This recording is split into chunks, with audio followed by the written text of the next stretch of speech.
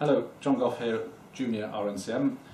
I'm talking today to Ted about the position of the hand, and in particular the drawing together of the thumb and the little finger. Just try doing that. Yes. What do you notice?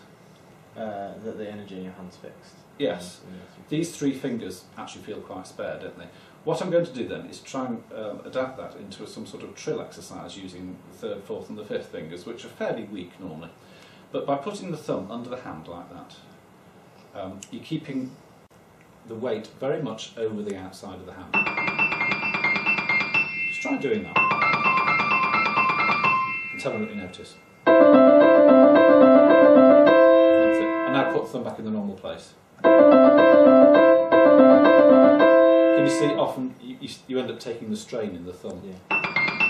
So you're actually using energy that you don't really want to use.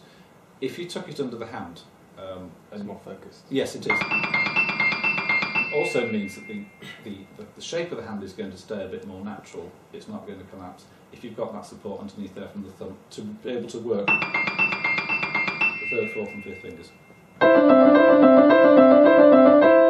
Yes, and you can hit any sort of combination. Blacks and whites, you can still keep your thumb under the hand. That's it. Good.